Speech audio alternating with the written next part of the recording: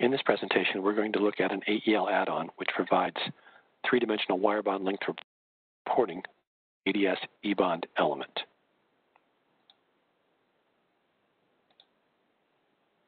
Share my desktop. Now, I assume if you're watching this that you already know what an ADS EBOND element is, but we'll do a little summary here just the same. These yellow items in this layout are EBOND elements. We'll switch to the 3D view, and we'll see that they have a full three-dimensional shape. They're attaching a die to the multi-chip module below it. Now, the contours of this shape are actually defined by a shape component back in the ADS schematic, or perhaps all the way back in the default page of a design kit. And there are a variety of different shapes, and these shapes are driven by parameters.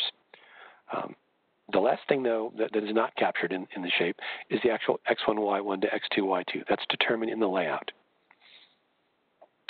What's missing from any of this, though, is the full three-dimensional length of the wire.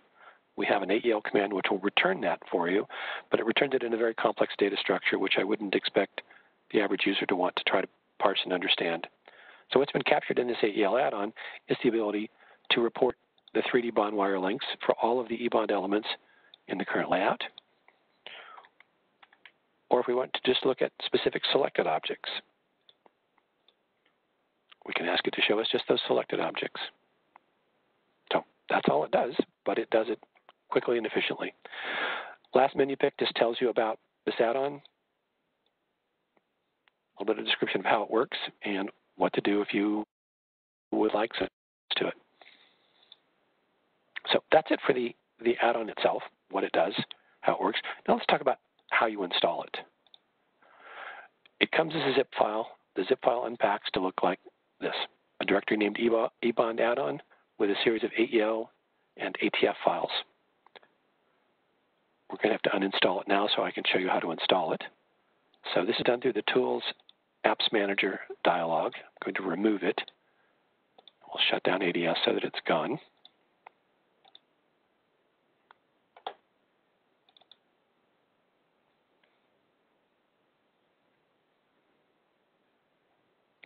So I'll open up a schematic or open up a layout here and show you that EBOND menu cascade is no longer there. We've uninstalled it. We'll go a little more slowly this time so that you can see the installation process. So again, somewhere in your directory structure, you will have an EBOND add-on directory with these files in it. We're going to go to Tools, Apps Manager. We're going to go to Add User ADS Add-on. The ones above are built into ADS. The ones below this are things that you would add yourself. We will browse into that directory, and we're looking for a file with the word boot in the name. That's the naming convention we have for the startup file for the rest of the AEL add-on. This file simply retrieves the runtime location of the add-on and then loads all the other files. So we'll choose that file, and we need to set a name for the AEL add-on. This is a way in which AEL add-ons are different from design kits. Design kits know their own names and provide that for you. An add-on doesn't, so you should make this something sensible. I think that looks good. And we need to check the Enable at ADS Startup. Having done this, we've put a recording or a record in your home directory under the HP EEsof directory that we want this add-on available to us at all times. To shut down ADS one more time, we'll bring it back up.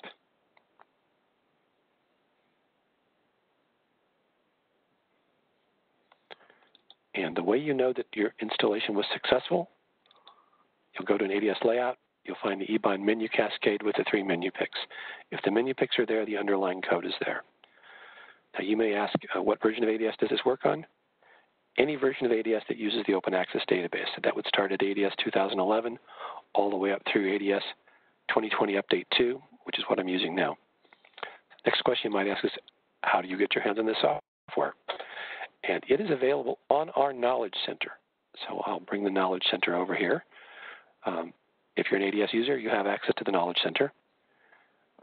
You can pause the recording if you want and grab the URL of there if you haven't been there before. You'll need to log in. Any supported customer can have an account.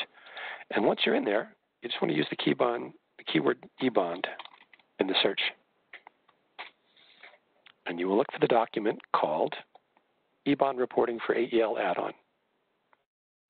Under that document, You'll see the actual software itself and a presentation on just what I've shown you, the demonstration, and then how to install it, and a little more detail.